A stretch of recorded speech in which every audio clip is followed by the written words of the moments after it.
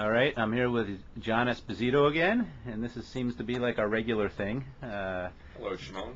Hey there, how you doing? Good. And I got another 4 questions, and maybe you can play another little tune for us at the end.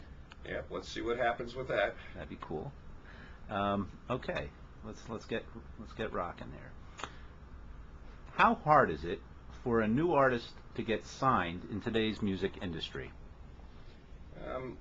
You know, the truth is, in a challenged business like ours, it's always been difficult to get signed as an artist, just because at the end of the day, our job at a record label is to find a star, an absolute somebody above. By the way, I'm not a star. I'm very competent on the guitar and singing. No one would or should ever sign me. You need that extraordinary, extra funny gene thing that makes you a star. So it's probably as difficult as it's ever been for an artist to get signed. The good news is, and we participate at Warner Music in a lot of this, there are a lot of independent labels. So while the major labels are very restricted to how many number they can sign, just because there's only so many that they could work, the independent labels are a little less restrictive, and it's a good way for an artist that may be right there on that edge to get signed and somebody work them at a grassroots level, and they can develop their talent and find out if there's a career ahead for them, probably in an easier way. So I have a question. You said you're looking for stars, but now you're talking about developing talent. Can you clarify about looking for a star, and maybe even talking about the risk that the labels are willing to take, either more or less risk, because of these types of challenges that they face? Well, listen, at the end of the day, it's always been difficult for us to identify the star. Some are just so obvious, right? But ultimately, we're trying to identify somebody who has such unique talent that they stand above the rest. That doesn't mean they have to be Madonna at the level she's at today on the first time you've ever seen that person. In fact, there's a lot of stories about how Madonna got signed by Seymour Stein that are worth you Googling and hearing. She even told the story when she was getting inducted into the Hall of Fame. A lot of people were saying she didn't have it, and she just had tenacity. And Seymour Stein, one of the Warner Music Group executives and very storied, wonderful man, saw something special in that gal and gave her the chance. So it's you don't have to come out of the gate and be the Beatles on their 5th record already selling millions of records. You just have to have that something that makes you stand above the rest. Okay, sounds good. So that's something. Are the labels, are they taking more risk or less risk than the past? Well, I think that we're probably taking an equal amount of risk, but one of the things we do here, and we do it quite well, is because we're so involved with independent labels. We have 2 independent distribution companies that have labels that, while they're not owned by us, we develop very deep relationships with them, and they take a lot of risks. Again, it's that thing of they can afford to take somebody that we may not want to sign to a major, but may have been just on the fringe of us thinking they belonged here. And then eventually these bands or these artists can show that they do have what it takes. And then if we're lucky enough, we develop a relationship with them, like Death Cab for Cutie. First 2 records were involved through our independent distribution system, but Atlantic Records got to know the band and the management well, and they realized there was something very special there, and it was time for us to make an offer to have them come and be part of the major label, which has worked very well for them and for us. Okay. So based on today's, I guess, music industry, how's the A&R model changing? Meaning, the method of discovery, and what specifically are the labels looking for?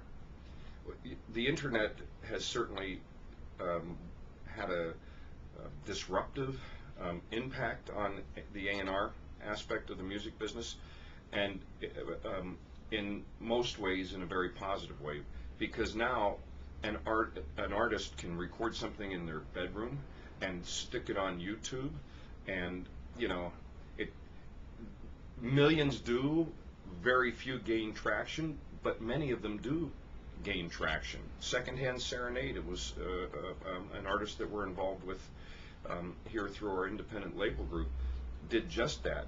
And the story started getting collected of how many page views there were of this artist, and we started paying attention. So the A&R staffs in the old days, it was all about either just going to clubs every single night or getting called by managers or lawyers they trusted to say, here's somebody you should pay attention to, and that still occurs. That absolutely still occurs. But now you actually have this additional tool of the internet. And by the way, we have a record label that's a virtual record label. It's called Cordless, started by Jack Holzman, who was the founder of Elektra Records and a very wonderful and storied man in his own right.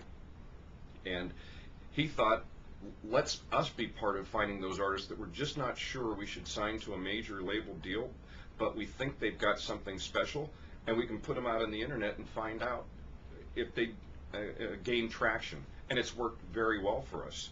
Jupiter One, out in the physical realm right now, was originally a cordless records deal. Fantastic example of it working for us. So I have one more question because we're kind of running out of time here. Can you explain what a 360 deal is, and how it works, and what's involved, and is that really a factor in signing an artist?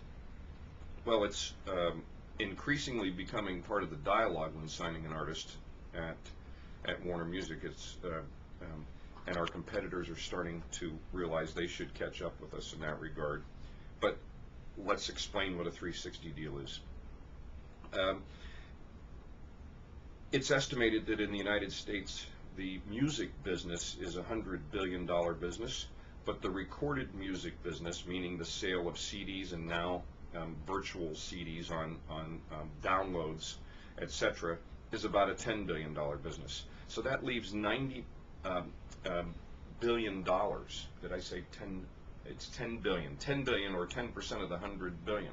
That leaves $90 billion that's being done on things like concert tickets, T-shirts, sponsorships, etc., fan sites, all these other revenue streams that are associated with the brand that's an artist.